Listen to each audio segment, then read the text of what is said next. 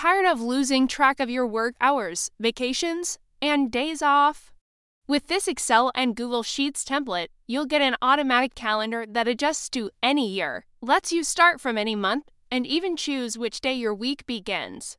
It's super easy to use, and if you ever need a customized version, feel free to reach out to me. Just change the year here, for example, from 2024 to 2025, and the whole calendar updates automatically.